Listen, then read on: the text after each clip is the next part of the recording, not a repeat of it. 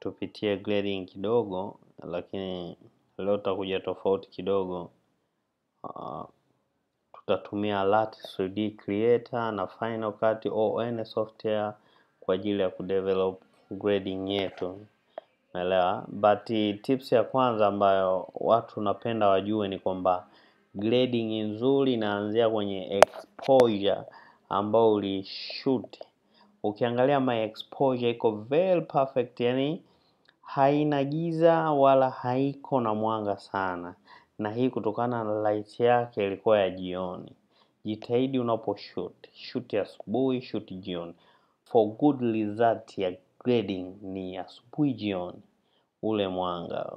Kama hii picha nimepiga without any reflector, ni S-Log3 ya Sony. Umeelewa?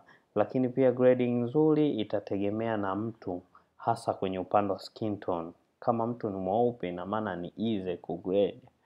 Lakini kama mtu mweusi sana itasumbua, lakini unaweza ukapata image ile ile lakini kwa different skin tone. Leo nataka tujifunze namna ya kutumia luts 3D creator kutengeneza preset zetu wenyewe ambazo tumezoea kupeana, alafu mwisho wa siku zinatuletea matokeo ambayo ni tofauti. Utakuta sometime una apply luts zinaingia mpaka usoni, yani kuna rangi zinaingia usoni ambazo huzihitaji. Kumbe tuna uwezo wa kutengeneza luts zetu wenyewe.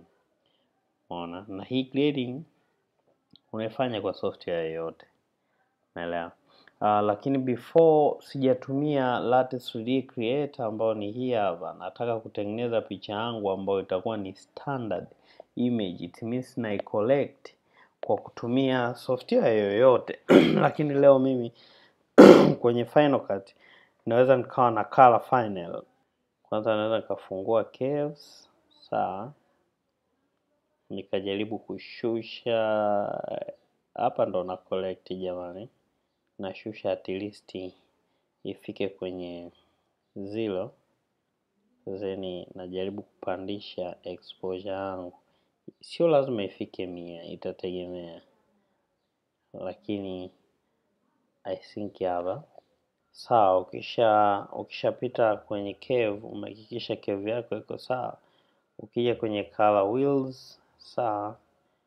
Tunao tuka-adjust kidogo mid-tone. Japo hata hapa pia kwenye cave unaweza, lakini hapa nahisi ni rahisi mid-tone ambayo tujaigusa. Unaona picha yako kule inakuwa standard. Then develop picha yako as you can. Kwenda kwenye yani saturate sasa, inakuwa na rangi. Ukipata hivi na maana hii picha unaweza kupata sehemu ya kuanzia. Hapo umerudisha kwenye default. Unaona? Unaweza kaiona kwenye default. So other thing, hii nimeifanya standard na skin tone yake iko standard. Sasa naenda kuangalia njia ya pili, kama nikitumia film converter to collect my image. What's the difference? Kwenye film converter nadhani tumezungumzia sana, so nilirudia hili. Napita njia zile zile, story rudia hii, naomba tulash. Kama utakuwa hujalielewa somo la film converter, jaribu kupitia nani zangu zingine, nafikiri utaelewa huko. Lakini njia ni ile ile. Sawa. Nashusha level. Then napandisha this thing hapa. Then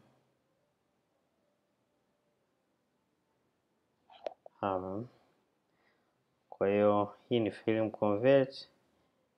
Hii ni color final. Kwa unaweza kaangalia hipi ina matokeo chanya kwa upande wako ya kuanzia. Ukiona vizuri sana kwenye skin tone, this is yellow skin tone. from the color final, but hii hapa skin yake inaelekea kwenye red kama uwekundu fulani. That's the skin ambao kwa upande wangu mimi naihitaji, kwa sababu iko na look ya film zaidi kuliko ya color final. Kwa hiyo that's why huwaga napenda sana kutumia film convert kwenye kila ambacho nakifanya, kwa sababu huwa ina develop skin tone nzuri. But unaweza kaanzia hapa, lakini hapa we need skin tone nzuri, lakini for beginner. Lakini for advanced or professional, we need to use film convert to develop your skin tone. After hapo mimi naisave hii picha kama utavyoona. Natakiwa kusave hapa desktop, labda naandika color 3D luts, ina maana already. Nafungua 3D ya, utajaribu pia kutafuta tutorial ambayo naelezea vizuri kuhusu luts 3D creator. It means stand alone. Tutakutana hapo. Sasa watu wengi wanapenda kitu kimoja kinaitwa teal and orange. So I need nataka sky yangu kwanza iwe teal. Tunakutana na huu hapa uzi wa buibui spider webs. Na tumeona kabisa gradient au rainbow yetu rangi kama kawaida. Umeelewa? Ina maana hapa una deal na hizi pini. Lakini nafikiri ukienda kwenye tutorial hiyo nyingine, jaribu kusubscribe with my YouTube, basi utakutana na tutorial nyingi tu ambayo ina stand. Kwa ambao waliiona, nafikiri wataelewa nini nafanya. Sawa. Najaribu kuua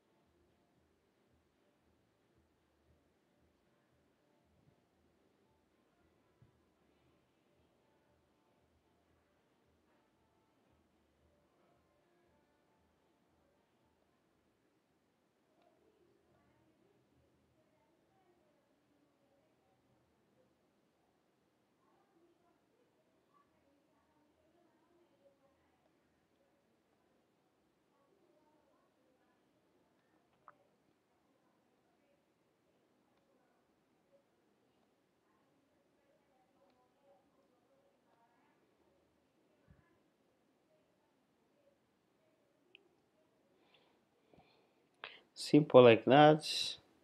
Ukijaribu kucompare, umeelewa, utaona after and before. So baada hapa una save your LUT, una export latest 3D creator. Okay, sasa tumerudi kwenye Final Cut. It means tushatengeneza kule nani yetu. Kwa tuna add LUTs, tunaiadi hiyo LUTs tulitengeneza. Niandika color colors LED this one. Ikija huku unaona this one. Kuna ka blend opacity kidogo kulingana na unavyoona. Ukishaileta hapa, please unaangalia this arrangement, unaichukua hii luts, unaipeleka juu. Sasa ndo unapata perfect result. Film converts, unaona film converts iko more cinematic. Kitu cha muhimu hapa chingine ambacho watu waga wanajisahau, sharpen ni muhimu ndugu zangu. Sisi sharpen unaweza, hii ndio inakuwa ya mwisho. Kama mimi hapa kwenye nani naweza nikaweka 3 kuifanya picha yangu kuwa sharp, hasa kwa wale watu wanao stream kwenye simu kwenye nini. So kwa leo